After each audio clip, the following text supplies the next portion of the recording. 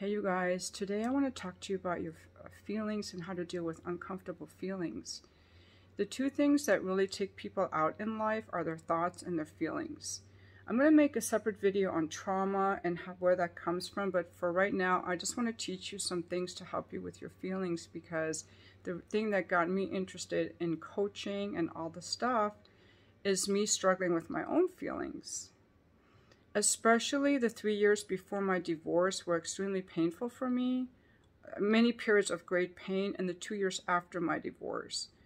And I had to learn to look within, because here I was living alone and I had no one to blame but myself. And that's the great gift of living alone as an empty nester, is like anything in my life that is taking away from my joy, I can't blame anyone else. It's all me, because it's everything I'm creating.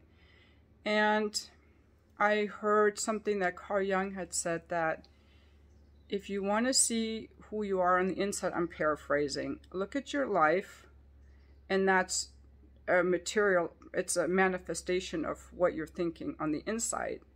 I'm like, I'm not quite happy with the way things are going, and I was especially very heartbroken. I had a lot of pain in my heart, and I had loneliness. My mother, I'm fortunate that I have a beautiful mother. She has trouble with her emotions. She's not perfect, you know, so I had trouble with my emotions. But she really loved me, and she gave me some good insight right as I was going through my divorce about feeling the feeling in my body. So I usually don't like to listen to what she says. Like that rebellious child, but I was so desperate I decided to try it. And that one time, and I was standing in my bathroom over my sink, I still remember it, and I'm like, where do I feel this pain in my heart, this grief, this total grief and lack of love? I was, you know, grief, heartbreak. And somehow I had imagined, it felt like this tightness in my chest, and I knew that I had to feel it and mentally go inside of it and feel it, instead of being in my thoughts about why my heart was breaking, why I was so sad, how I could change it, you know, controlling, trying to be okay with, trying to distract myself, trying to understand it, trying to figure it out. It was all mental activity. Some people, to get away from their uncomfortable feelings, turn to addictions, like being overly busy, alcohol, porn, shopping, gambling, food, whatever it is. But I was just in my head trying to figure out how to be okay with the things that were upsetting me. And it wasn't working. And I would cry sometimes, and I would just cry and cry and cry over some guy that blew me off. And I didn't know how to stop. And I thought, at least I'm feeling something, but I was stuck in it. It wasn't moving. And I was tired of feeling that way, because my whole life I had been happy. Except for these brief intervals when some guy blew me off. I think my early teens, I had that same feeling. In the last few years of my marriage, I had that same feeling. And I remember before I got divorced, I was asking 2 different therapists what to do about it. And one of them said didn't know, and the other one said take Xanax, which I tried, and that didn't help. I tried that once, that didn't help. So I got very interested in how to cure this loneliness and this grief, because I'm like, I'm not going to take medication for that. Besides, it doesn't even help. So there I was, standing over my bathroom sink, and being like, okay, I have to go inside this. My heart, it felt like a black hole in there, to be honest. I'm embarrassed to say that. It felt like there was some kind of void, and that was just maybe, I don't know if it was really there, or it was just a mental construct, you know, being told that we were all sinners, and I could only love myself if I'm perfect, and I hadn't started my self-love journey yet. And I was so focused on my life would be better if God would just give me a relationship, or this guy would just like not blow me off. And thank God for living by myself and God forcing me to go within. So I was terrified, you guys. I was terrified. So I'm standing over my sink, and I really thought that if I felt that feeling in my heart, I could die. I think a lot of people don't want to look at their stuff because they feel like they're going to die. And I was like, you know what? I'm so freaking tired of being afraid of myself. If going within me makes me die, so be it, because I don't want to live afraid of myself and afraid of my heart. So let me just dive right in there. And it took a couple minutes. I think that was for the loneliness, actually. But the first one was the heart one. So I went inside there and I felt it, and it relieved the grief, and it was just gone. And then I did it. I used to be very lonely. This is the one that was the void. Well, the heart one was super scary. I don't remember the details as much, but I was afraid to go in there, and it wasn't a black hole, and I was surprised. It actually lifted my heartache. It lifted my heartache. It just dissolved. So I got very interested in that, and I started practicing that technique with my friends, and I didn't come up with the technique. It's called somatic release, because feelings are in the body. Thoughts are in the head, feelings are in the body. So I started practicing it with my friends, and they felt instant relief. And then I started practicing it with looking for coaching clients on my Facebook and my YouTube. This is like my 8th YouTube channel. I once had some videos that went viral. I had a lot more followers, but I kept violating the guidelines. But I had started practicing with people, and they all felt relief. And they felt this great joy and peace when they finished this going within.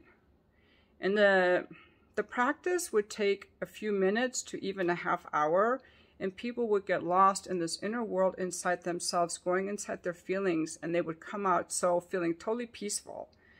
It's kind of like you have a tight knot in your back, and you can take Tylenol or you can ignore it. But if you rub it out by just giving it attention, it'll release. And that's the same with the feelings that are stuck. The one I really remember that was a sudden shift. I used to feel very lonely. And this video is inspired by a subscriber who calls himself Dave, who asked if I ever get lonely. And I thought I need to make a video on this because I know a lot of people feel lonely, and I once felt very lonely, and I can help you. This is why you do. So that one I really remember because that loneliness was very, very deep. Loneliness for having a family around, having people around, you know, living alone. That was hard. That was hard for me to live alone. I'm not a loner. Well, now I probably am. So I'm standing over my sink, and where's that loneliness? And it was in my belly, right here in my belly. Is where I felt it. And it felt like this big hole. And I had done enough of this. I had done it in my heart before and other feelings. So I'm like, okay, I know what to do. But it was scary. It felt like this big void in my belly. And I'm just mentally just jumped right into the hole. I just jumped right in. That one was so fast. It was like 3 seconds. And it was just gone. The void was just gone. And you know what? I have not been lonely once since then. Not one time.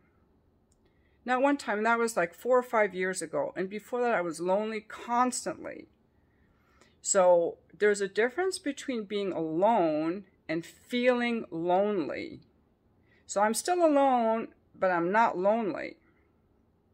So that is a great, great key for the feelings. And now, and I used to cry a lot and not know how to stop. Now when I cry, some of it too, I realized I was shifting into like poor me victim mode. But then I started being like, okay, I cry, it's a feeling, and it moves through me, and it just will last like 10 or 15 seconds. So this somatic healing has helped me so much. Now, there's certain things that I have to also do to avoid. One feeling I struggled with a lot was feeling like irritable when I went to sleep, or feeling really hot when I went to sleep. And I started being with that uncomfortable feeling, but it was hard, so I had to stop eating spicy foods because that made me irritable and harder to sleep at night. But here's a key. All of us need to check in on how comfortable we are with just being ourselves and being alone with ourselves. So everyone ought to be able to just sit still for 2 or 3 minutes. Just try it even for a minute. Just put your phone away, put everything away, and just sit still. And notice what discomfort comes up for you. And then be willing. I think a lot of the reason this somatic thing works is because you're diving into it and you're allowing it to be there. You're not fighting it anymore. Allow it to be there. Allow it to spread out. Go into it. And any kind of negative thoughts you have about hating your ex, be willing to let that go. You don't have to forgive them, but just be willing to let go of the anger or whatever. And these are all very transforming things. Going into it, being willing to let go of the feeling. You don't have to forgive those people who were pieces of shit to you. However, you can let go of the feeling, and that doesn't mean that you're going to be friends with them. Because once you let go of all of the stuff, you actually don't have to resist anything, and you still have really good boundaries, but you won't get triggered by them anymore. Okay, that's called somatic healing, and it's a practice that Eckhart Tolle talks about, shamanic healers talk about, and John Wellwood. Let me get the book. John Wellwood, this is a really great book. Perfect Love, Imperfect Relationships, and how we have a tendency to want to make someone the enemy. You know, a really good way to practice this is to have friends who have very opposite political or public policy health beliefs, and to just see them as people separate from their thoughts and be friends with them. Like, we don't have to make everyone our enemy.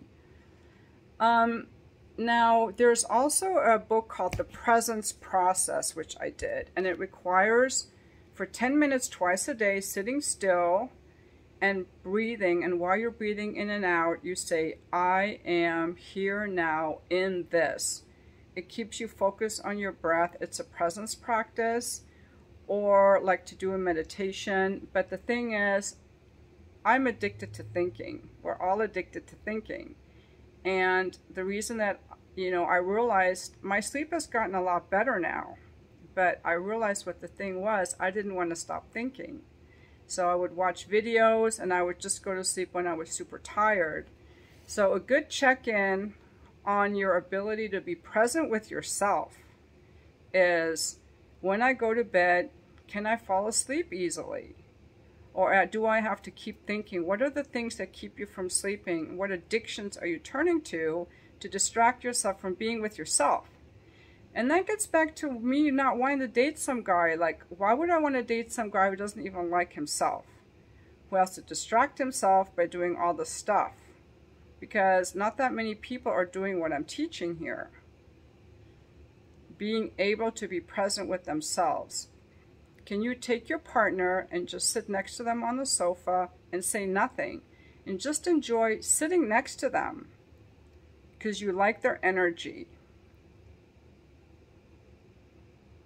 That's why I kind of like did that one date. I just want to do a beach walk with you. I want to see if I just like your energy when we're not spending money or going to dinner or doing anything fancy.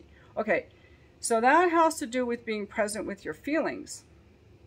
Now, as far as your thoughts taking you out, so I told you it was The Presence Process, John Wellwood, Eckhart Tolle, somatic experiencing. And then for the thoughts, I really like Eckhart Tolle for helping you with your thoughts, but he also talks about the pain body. So Eckhart Tolle is really good at helping people realize to stop thinking.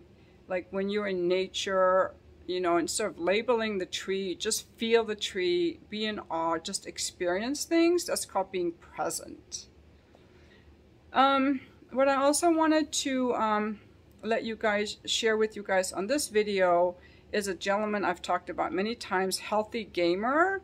I'm going to link his video. Any of you who are struggling with anxiety or going to sleep, he's very, very good. He's like, what are you trying to distract yourself from? What's really going on? And it's okay to feel all your feelings. One reason I make my videos like this is because I'm so tired of being told, you know, we always have to smile. If I see someone like on a dating app who's always smiling, I'm very suspicious. Like, aren't you comfortable just being yourself? Because people don't always smile. It's okay to cry. And when someone has a feeling, let them have their feeling. Like, just be present for it. You don't have to tell them they can't cry or be upset. Like, let people have their feelings and let people just be. Like, we don't have to be perfect. We don't have to be perfect to be okay. We don't have to smile to be okay. We don't have to have a perfect background and all the makeup on to be okay. And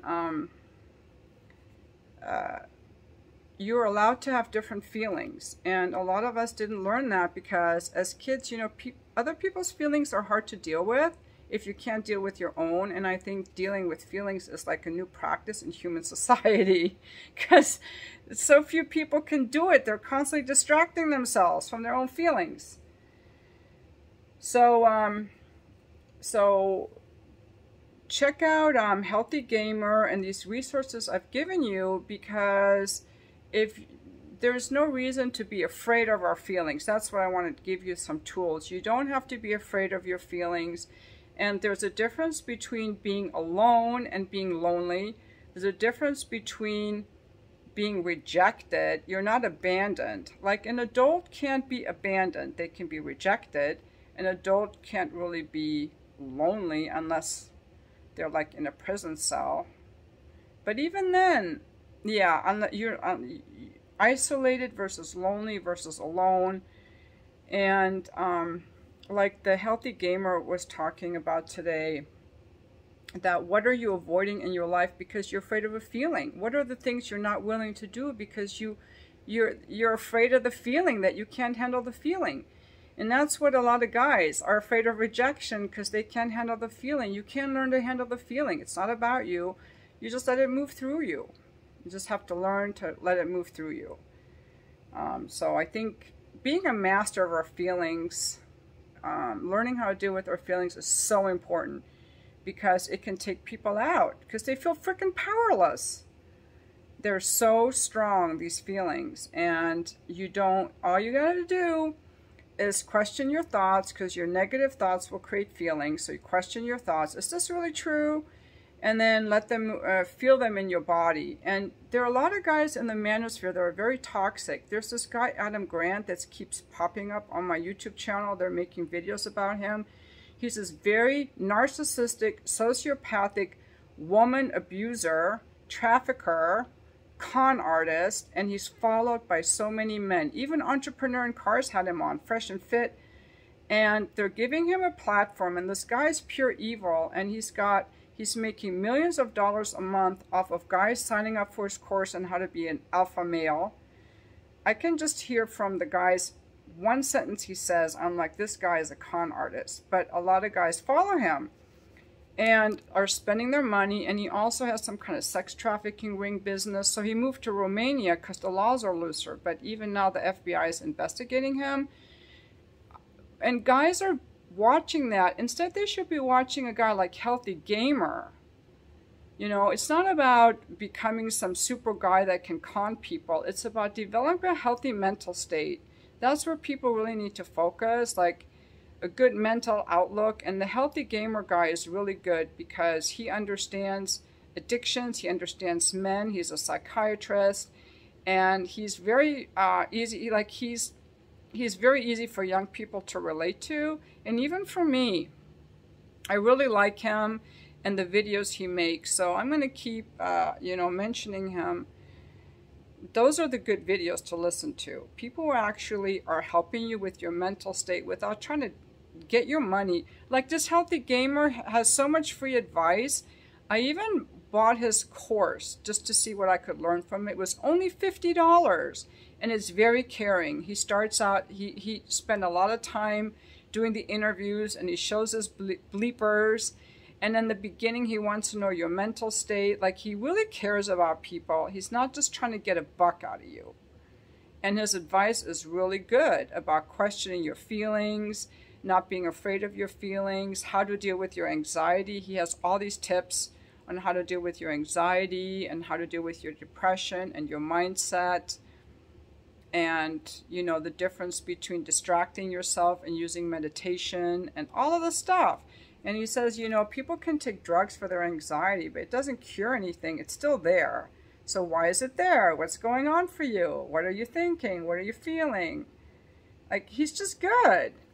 I think that I think this is really good. Me as a woman, I like to feel. So I really love this book. It's very feely. And he has examples in here of how people go into their body and do their somatic healing. So you can definitely, I really recommend this book for dealing with your feelings. My feelings don't scare me anymore. The thing I'm personally working on now is like how to not get triggered. And that for me, that had to do with stepping into owning my boundaries. And boundaries are not walls. They're just requirements to be with me. If you want to be with me, these are my requirements. I've also been working on being kind and not being entitled and going off on people. I've also been working on like what are the patterns that I have and how I relate to people, where I'm modeling my parents and didn't even know it. But those will be videos for another day about trauma and our different responses. But just for now, I just want to tell you guys that you don't have to be perfect. I'm not. Look at my apartment is a mess. I'm in the middle of cleaning. And your feelings are all healthy. You need your feelings. Don't be afraid of your feelings. Whenever you feel an uncomfortable feeling, go into your body and don't fight your feeling and don't judge it. And just be like, oh, I'm having this tightness in my chest. Oh, okay, so let me just allow it to be there. I don't have to push it away anymore. In a coaching call, I go through it a lot slower. I should probably model it better. Like, you don't have to push it away. It's okay that it's there. Just let it be there. Just let it spread out. What's it feel like? What's it look like? Go inside of it. They go inside of it, and then it starts to shift. It changes shape, it changes form. Okay, just kind of walk around it, kind of look at it, you know, touch it if you want to. Then I wait till they're comfortable, and then I'll be like, okay, now jump into that darkness. Just jump in. Then they jump in, and then they're like, oh my God, I'm swimming, I'm floating. It's melting away, it's all light. You know, it's kind of how it goes. And then they open their eyes and go like, wow, what just happened? It's better than any drug. And it releases it permanently. But if with anxiety, it's harder though, because anxiety is mostly mental, and your anxiety won't go away because you heal it in your body. That's mostly mental, but it works for loneliness, jealousy. When you feel angry, you can use it. Grief, it's really good for heartache and grief, especially. Yeah, and then also any kind of practices where you're not thinking are good. Being out in nature, letting your mind wander. Don't wear the headphones, just let your mind wander. Just sitting still with nothing to do. I sometimes just like to sit on my sofa and look at the trees, and I like to see the leaves just moving, and I just feel so peaceful. Just allow yourself to be out in nature wherever you feel peaceful, and just let your mind wander and just experience things, you know. Just be aware of not thinking. That's where a lot of peace will come. I hope this video has been helpful to you guys, because I try to help people not be in our self-induced pain. Self-induced pain. That's what it was. Me just being stuck in my feelings when there are all these resources out there teaching me I don't have to be. And thank you for watching my video. Check out the link below for Healthy Gamer. He's very, very good.